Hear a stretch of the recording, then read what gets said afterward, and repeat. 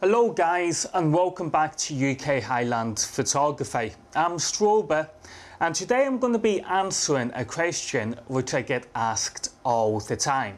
So if you're an experienced photographer, this video is not for you, but if you're new to photography, then this video is for you. Now, all the time I get asked, what camera should I buy? Or what camera do I recommend? Or what camera should I buy for my boyfriend or girlfriend, etc. Now, this is the thing, guys. When it comes to photography, then the camera does matter, but it doesn't matter that much. Let me explain this.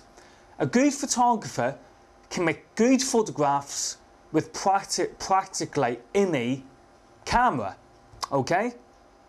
That's because photography is all about lighting. So moving on to answer your question, what camera should you buy? The answer is, with today's modern cameras, DSLRs, then it does not really matter what DSLR it is that you buy. If you buy a DSLR for, let's say, £400, then there's a lot of technology in that DSLR for £400. If you buy a DSLR for £2,000, then you get even more technology within that DSLR. So does that mean you can take a better photograph with a £2,000 camera compared to a £450 camera? No, it does not. Okay, let's say you've got £2,000 to spend. Yeah, you're a big spender. You want to spend £2,000. If I was you, then I would not buy a camera that costs £2,000. Instead, I would buy a camera that costs £450 and I'd spend the remaining amount of that money on additional accessories that you as a photographer will need. So let me give you some examples. I've just brought my £450 camera. Here it is, it's in my hands, okay?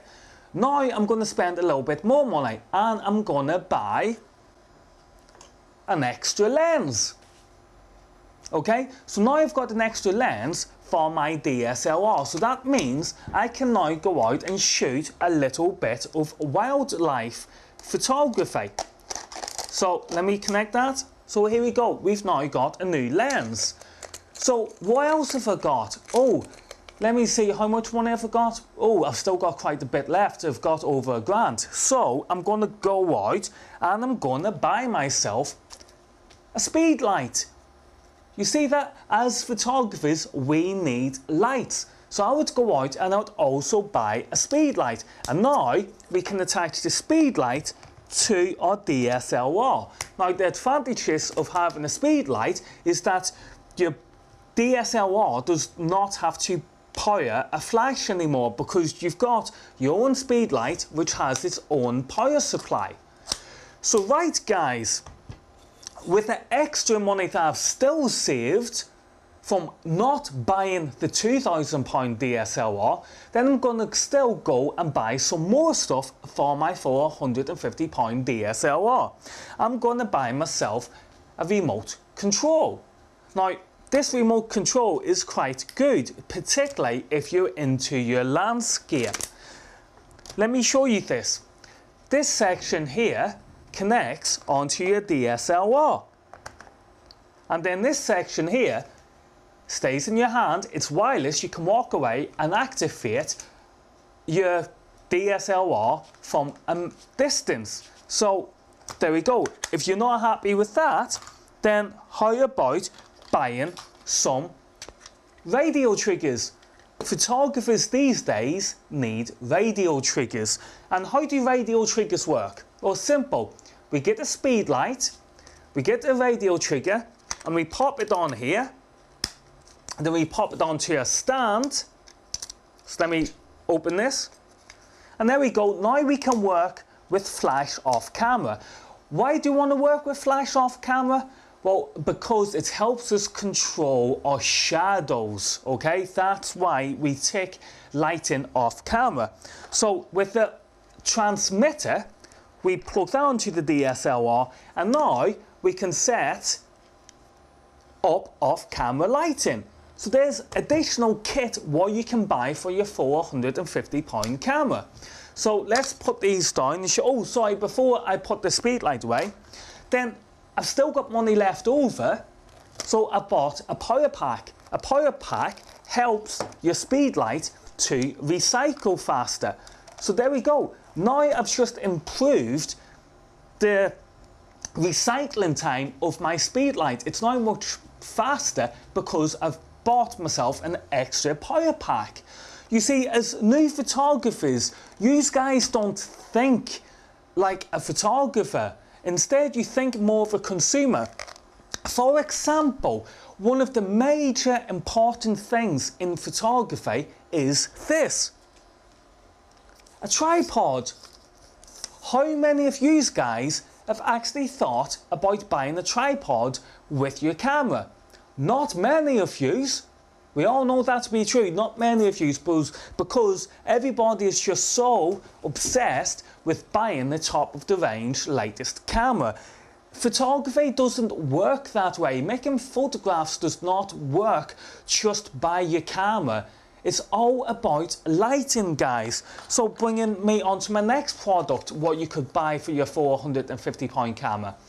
This is called a lens ring. It simply attaches to the front of your lens on your DSLR, and what that does is that allows you to take shadow-free photographs. You believe that? This is how you can get shadow-free photographs, by simply having one light. Again, photography is about light, people. So when you guys ask me about what I recommend for your first camera, then guys, please listen to me. Just buy any camera that's roughly around 450 quid. It's that simple. The technology in these £450 cameras around that price range, the technology is all there for what you need.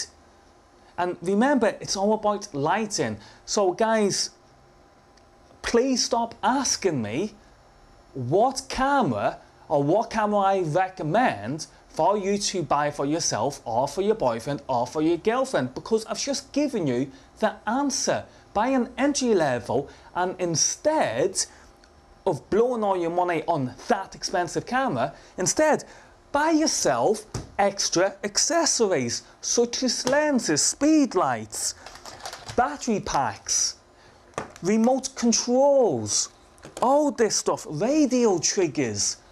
You see what I mean?